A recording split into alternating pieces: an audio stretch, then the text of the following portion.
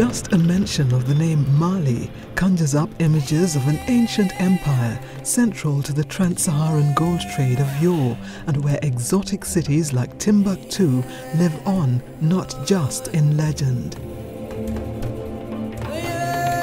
But Mali is also a modern African state, competing for its place in the world economy, its towns and cities facing the universal pressures of rapid urbanization. Bamako is the capital of this West African nation. The city stands astride the majestic River Niger. Numerous canals linked to the river traverse the land, presenting an image of plenty and belying the fact that the country wrestles with the challenge of providing clean, safe water to its urban poor. When you have very many priorities, you are forced to carefully allocate the resources that you have. In the case of Mali, we put special emphasis on access to drinking water and sanitation. In most of the projects financed by our development partners, the government also makes a contribution. UN Habitat, under the Water for African Cities program, has partnered with the government of Mali and a number of non-governmental organizations to address the urban water crisis. The main strategic implementation focus is on demonstrating pilot activities in the country and using that as a learning tool where we feed into bigger scale projects. The Water for African Cities program is part of UN Habitat's wider efforts to meet the Millennium Development Goal target of halving the number of people without access to safe water and sanitation by 2015. The program appreciates the wisdom of targeting the next generation and aims to create a new water use ethic among school children and, by extension, the wider communities. This is being done through an innovative school and community curriculum called Value-Based Water Education. At Point G School in Bamako, good hygiene practices like hand washing have been introduced. Colourful murals adorn the walls of new facilities constructed through the program, reinforcing the good hygiene message. You have a water closet for girls and water closet for boys. They relieve themselves in the school year instead of going in neighboring families. In each classroom, you have dustbin. So when a student use the papers, they can leave these papers in the dustbin. At the Jean Richard School and other selected schools, special water classrooms have been set up where pupils follow a unique curriculum on water and the environment. Same Kuluninko is an informal settlement on the outskirts of Bamako. The area is crisscrossed by flowing channels, which to the casual observer would suggest that potable water exists in abundance here. In Same Kuluninko, Water for African Cities, in collaboration with the local municipality, has rehabilitated 17 hand pumps, which now serve up to 6,000 people a day. Before we had to get up at 3 a.m. to look for water, and also our children used to suffer a lot from diarrhea. Now all that has changed. One of the most important aspects of these interventions is that they be owned and managed by the respective communities and that they be sustainable.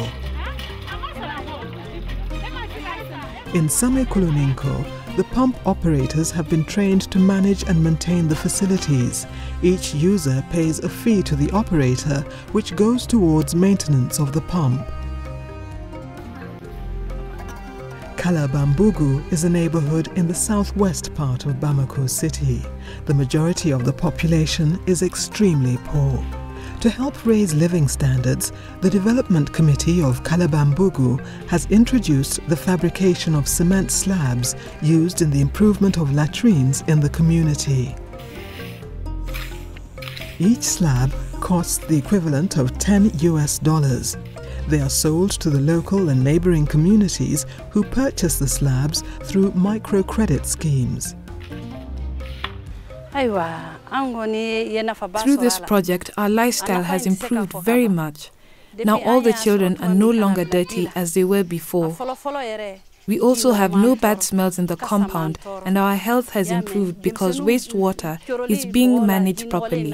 So we are very happy. 325 kilometers northeast of Bamako, in the Ségou region, lies the city of Niono. A 50-kilometer-long canal runs through the town, and beside it, the main market bustles with activity every Thursday and Sunday. With the growing local population, an influx of traders, and a lack of suitable sanitation facilities, the canal has until recently come under threat.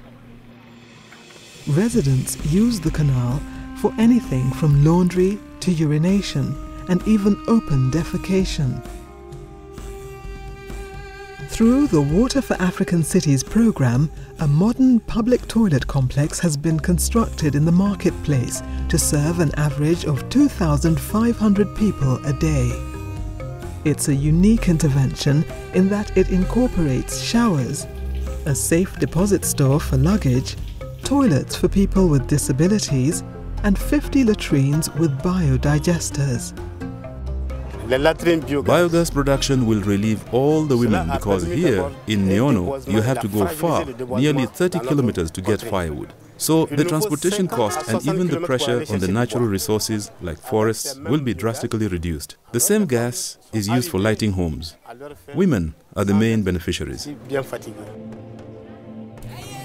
The Water for African Cities program also facilitated the construction of domestic washing bays and low-cost latrines at household level, thus improving the general state of health in the town and promoting good hygiene practices, including hand washing and quality control at water collection points. Boubacar Samake, the chief of Niono, is one of the beneficiaries of an EcoSan latrine.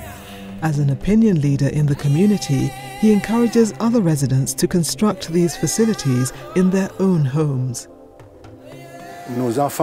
My children's health has improved, and now we have reduced the cost of fertilizer because we use the waste from the EcoSan latrine as fertilizer.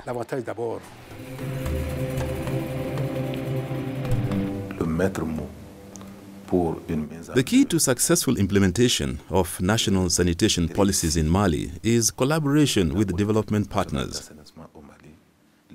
I would like to urge UN Habitat to act as a sort of interface with all the partners who are able to assist the Malian population to get access to sanitation services. As African cities increasingly act as engines of growth, the continent's population will continue to migrate to urban centers. The demands on governments to provide adequate sanitation and water supply will continue to rise, putting enormous pressure on resources and leaving the leadership playing catch-up to the citizens' needs.